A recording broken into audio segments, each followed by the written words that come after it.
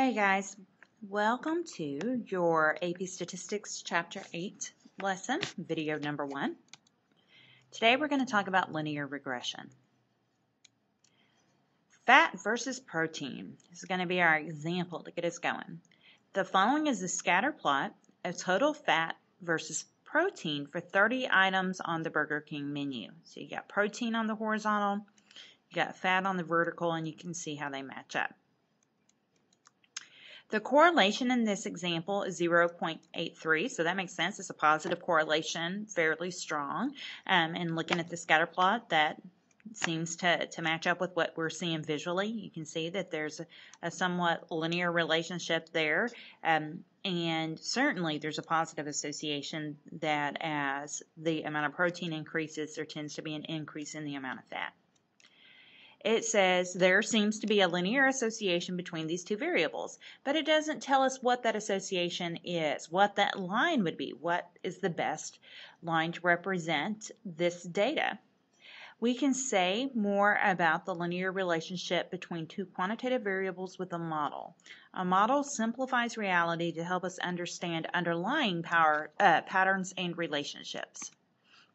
The linear model is just an equation of a straight line. All lines are straight, but straight line through the data. The points in the scatter plot don't all line up, but a line can summarize the general pattern with only a couple of parameters. And that's the whole thing. It gives us an overall picture of what's going on, and it simplifies the situation by just having two parameters, the slope and the y-intercept. The linear model can help us understand how the values are associated. The model won't be perfect regardless of the line we draw. Some points will be above the line and some will be below. The estimate made from a model is the predicted value, and it's denoted as y hat, and that's how it's referred to, and that's to differentiate from y values that are actual observations of that response variable.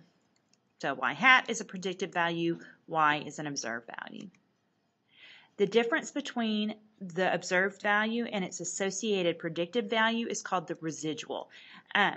So think about this, or residual error. And if you think about like residue on something, that's the funky stuff that's kind of left over. Well, that's what the residual error is. We give our best model, and it's the funky little error that's left over. To find the residuals, you always subtract the predicted value from the observed one. So residual equals observed minus predicted, y minus y hat. A negative residual means the predicted value is too big, an overestimate. Okay, and if you look over at the picture, you've got one there because it's y minus y hat, and that gives you an overestimate. Okay, because the y hat value is bigger than the y value, so when you subtract it, you end up with a negative number. A positive residual, however, means the predicted value is too small. It's an underestimate. So y hat is smaller, it's an underestimate, than y. So when you do y minus y hat, you end up with a positive value. In the figure, the estimated fat of the BK broiler chicken sandwich is 36 grams, while the true value of fat is 25 grams, so the residual is negative 11 grams of fat. So you actually get more protein for less fat than what the model would predict if you get the BK broiler chicken sandwich. Some residuals are positive, others are negative, and on average they cancel each other out. So in other words, if we add them up, they always add up to be 0. So just like we did with deviations, we have to adjust for that. So we can't assess how well the line fits by adding up all the residuals because it's always going to be 0. So similar to what we did with deviations, we square the residuals and add the squares. The smaller the sum, the better the fit. So the line of best fit is the line for which the sum of the squared residuals is smallest, the least squares line, or the least squares regression line, and sometimes you'll see it abbreviated as the LSRL. So line of best fit, linear model, least squares line, least square regression line, and LSRL all mean the same thing. They all mean the line that best fits the data. So correlation and the line. The figure shows the scatter plot of z-scores of fat and protein. So they went and found the z-scores. if a burger has average protein content, it should have about average fat content too. Moving one standard deviation away from the mean in X moves us our standard deviations away from the mean in Y. And you can see on the little picture there, they show you that as you move from one point to the next on the graph, if you go one standard deviation to the right, you're going to go up in terms of X. You're going to go up our standard deviations in terms of Y. So that's always going to be the relationship there. Put generally, moving any number of standard deviations away from the mean in X moves us R times that number of standard deviations away from the mean in Y. And that's an important thing for you to know. R cannot be bigger than 1 in absolute value, so each predicted Y tends to be closer to its mean in standard deviations because it's got to be between 0 and 1 as far as its absolute value goes. So when you move one whole standard deviation in X, you're going to move at most one standard deviation in Y because the biggest R can be is 1. Now, since R usually has an absolute value less than 1, typically you're going to be moving fewer than one whole standard deviation in Y for every standard deviation in X that you move. And this property of the linear model is called regression to the mean. The line is also called the regression line. So like I said, regression line, least squares regression line, LSRL, least squares model, linear model, all those things refer to the linear equation that best represents the line. Remember from algebra that a straight line, and I know Mr. Miller hates the term straight line, so I hate saying it, but your book uses it all the time, so I'll continue to use it. But yes, all lines are straight. Can be written as y equals mx plus b. Your calculator likes y equals ax plus b. In statistics, we use a slightly different notation, y hat, because remember this is a line to make predictions, so we use the hat, equals b with a sub-zero, b or b naught, not meaning the 0 there, or b0, plus b1 times x. So the b with the subscript 0 is the y-intercept, and the b1 is the slope. We write y hat to emphasize that the points that satisfy this equation are just our predicted values, not the actual values. They're not anything we've observed. This model says that our predictions from our model follow a line. If the model is a good one, the data values will scatter closely around it. They may not all hit it, but they're going to be really tight in there by it. We write b1 and b0 for the slope and intercept of the line. b1 is the slope, which tells us how rapidly y hat changes with respect to x on average. And b0 is the y-intercept, which tells us where the line intercepts the y-axis. In our model, we have slope b1. The slope is built from the correlation and the standard deviations. b1 is equal to r times the standard deviation of y over the standard deviation of x. A beautiful thing is that our calculator, when we do, just like when we do one-bar stats, it does all kinds of good stuff for us. When we tell it we want the linear regression model, like we did before to get r, it's going to give us the slope. Our slope is always in units of y per unit of x, because it's change in y over change in x. In our model, we also have an intercept, b0. The intercept is built from the means and the slope. The point x bar, y bar is always on your linear regression line, so you can find the slope by doing y bar minus b1 times x bar. Our intercept is always in units of y, because it's a y-intercept. The regression line for the Burger King data fits the data well. The equation is predicted fat equals 6.8 plus 0.97 times protein. So if we let x equal protein and y equal fat, then it would be y hat equals 6.8 plus 0.97 times x. The predicted fat content for a BK broiler chicken sandwich with 30 grams of protein is 6.8 plus 0.97 times 30, and that equals 35.9 grams of fat. So if you want to figure out the predicted fat in any Burger King item given its protein, you just take the amount of protein, your X value, and plug it in. The regression line in real units. Since regression and correlation are closely related, we need to check the same conditions for regressions as we did for correlations. So once you check these conditions and they hold, you know that you can do linear regression and you know that the correlation is going to be something meaningful. Okay, so let's review what they are. Quantitative variables condition. Both variables have to be quantitative or you're not going to have numbers to plug in. It's just not going to work.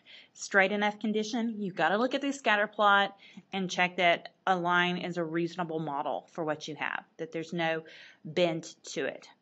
Outlier condition, outliers can mess up everything. So make sure that there's not outliers. If there is, do your work with the outlier and do the work without the outlier and report both. All right, Residuals Revisited. The linear model assumes that the relationship between the two variables is a perfect straight line. The residuals are the part of the data that hasn't been modeled. Like I said, it's like the residue. It's what's left over.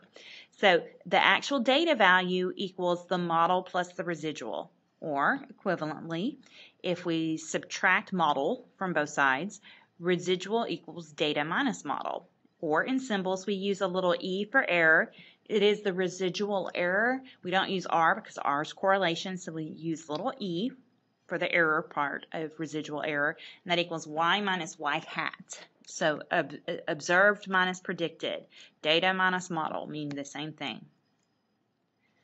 Residuals help us to see whether the model makes sense. When a regression model is appropriate, nothing interesting should be left behind. It should just be a completely random little cloud, hopefully all close to zero. After we fit a regression model, we usually plot the residuals in the hope of finding, well, nothing. The residuals for the BK menu regression look appropriately boring. Okay, if you notice 0 on the vertical axis there, the points are kind of scattered all around that. They're not all positive or all negative. It should be scattered like that. There's no pattern to the positive and negative values. It's a nice cloud. That's what you want to see. The standard deviation of the residuals, SE, measures how much the points spread around the regression line. So you want that to be small. Okay, you want SE to be small. And you're going to have to interpret this in the context of problems. So you really need to know that it measures how much the points spread around the regression line. Check to make sure that the residual plot has about the same amount of scatter throughout. Check the equal variance assumption with the does the plot thicken condition. So here, if you look, there may be a little bit of a fluctuation there, but overall it looks like, you know, with the nice fluffy cloud that we have there, that the residuals are fairly evenly spaced throughout the data, throughout all of the horizontal values, all of the protein values. Whoops. Went backwards, should have gone forwards. Okay, we estimate standard deviation of the residuals using the square root of the sum of the residuals squared. Remember, we have to square them, or else they just add up to 0, divided by n minus 2. The reason we do n minus 2 instead of n minus 1 is because now that we have 2 variables, we lose 2 degrees of freedom. So we divide by n minus 2 because there's x and y. We don't need to subtract the mean because the mean of the residuals is 0, always. E bar always is 0, so we don't have to subtract the mean. We can make a histogram or a normal probability plot of the residuals. It should be unimodal and roughly symmetric. It's going to be real easy with our calculators to have a list of the residuals, and then once we bring up that list, we can do all kinds of things with it. We can look at the histogram, we can look at the normal probability plot, we can look at a scatter plot of the residuals, we can do all that. Then we can apply the 68, 95, 99.7 rule to see how well the regression model describes the data. R squared, the variation accounted for. So now we're going to kind of shift subjects. R squared, the R is capitalized, but it is the correlation squared. The variation in the residuals is key to assessing how well the model fit. In the B menu items example, total fat has a standard deviation of 16.4 grams. The standard deviation of the residuals is 9 grams. So you can look at the fat versus the residuals. So you can see that the residuals is quite a bit less variability than the original data, the original Y values. If the correlation were 1.0 and the model predicted the fat values perfectly, the residuals would all be 0 and have no variation because we'd have perfect lines, so there would be residual error. As it is, the correlation is 0.3, not percent. I mean, you know, it's good, but it's not exactly 1.0. However, we did see that the model residuals had less variation than the total flown. You can either look at the standard deviations there and go, yes, 9.2 is less than 16.4. I think the box plots make a nice visual. You can look and go, oh yeah, there's more variability among the original fat values than there are among the residuals. We can determine how much of the variation is accounted for by the model and how much is left in the residuals. So how much of that variation you can see there in the box plot for the fat, how much of that was accounted for by the model versus how much is left there in the residuals. Because if it was perfect, we would just have like one little line there. Everything, residuals would just all be 0. And 100% of the variation in fat would be explained by the model. But that's not the case. The squared correlation, R squared, gives the fraction of the data's variance accounted or variability accounted for by the model. And that's an important thing for you to know. You're going to have to be able to apply that in the context of problems. Thus, 1 minus R squared is the fraction of the original variance left in the residuals. For the BK model, R squared equals 0.83 squared or 0.69. So 31% of the variability in total fat has been left in the residuals. The good news is that 69% of the variability in total fat has been explained by its linear model with protein. All regression analyses include this statistic, although by tradition it's written capital R squared, pronounced R squared, and R squared of 0 means that none of the variance in the data is in the model. All of it is still in the residuals and your model is terrible. And we do call this the coefficient of determination. So R is the correlation, R squared is the coefficient of determination. And so you need to know that. You need to know when someone asks you what is the correlation, you need to know that's R. And when someone asks you what is the coefficient of determination, you need to know that that's R squared. You could also just be asked what percent of the variability is explained by the linear relationship between your two variables. And you need to know, oh, they want R squared.